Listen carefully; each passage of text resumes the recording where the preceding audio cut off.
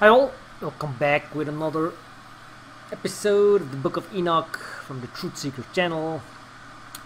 And today I'll continue with the second parable, and chapter 46. And there I saw one who had a head of days, and his head was white like wool. And with him there was another whose face had the appearance of a man, and his face was full of grace like one of the holy angels. And I asked one of the holy angels who went with me and showed me all the secrets about that Son of Man, who he was and from where he was, and why he went with the head of days. And he answered me and said to me, "This is the Son of Man who has righteousness, and with whom righteousness dwells. He will reveal all the treasures of that which is secret, for the Lord of spirits has chosen him, and through uprightness his lot has surpassed all others in front of the Lord of spirits forever.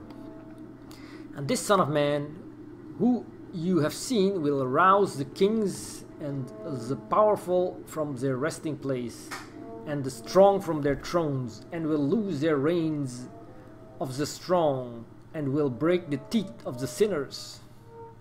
And he will cast down the kings from their thrones and from their kingdoms, from they do not exalt him, and do not praise him, and do not humbly acknowledge from where their kingdom was given to them. And he will cast down the faces of the strong, and shame will fill them, and darkness will be their dwelling, and worms will be their resting place. And they will have no hope of rising from their resting places, for they do not exalt the name of the Lord of spirits. And these are they who judge the stars of heaven, and raise their hands against the Most High, and trample upon the dry ground, and dwell upon it, and all their deeds show iniquity,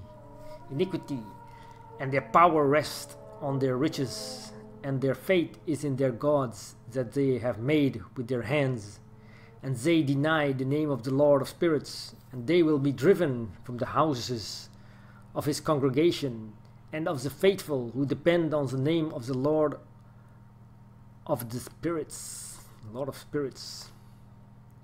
Chapter 47. And in those days the prayer of the righteous and the blood of the righteous will have ascended from the earth in front of the Lord of spirits.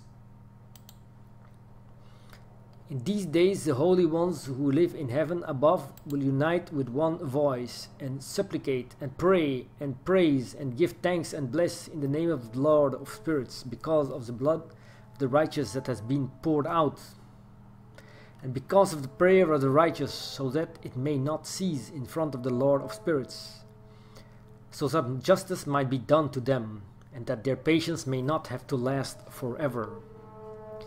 And in those days I saw the head of days sit down on the throne of his glory, and the books of the living were opened in front of him, and all his host which dwell in the heavens above, and his council were standing in front of him. And the hearts of the holy ones were full of joy, that the number of righteousness had been reached, and the prayer of the righteous had been heard, and the blood of the righteous had not been required in front of the Lord of spirits. Amen.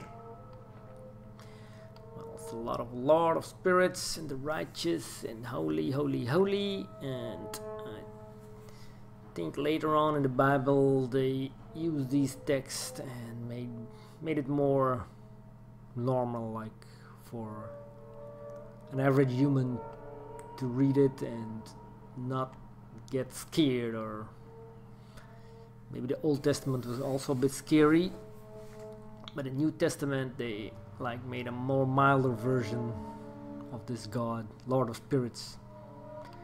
Let me see, chapter 48 is very long. I'll continue with that next time. Thank you for watching, and subscribe to the channel.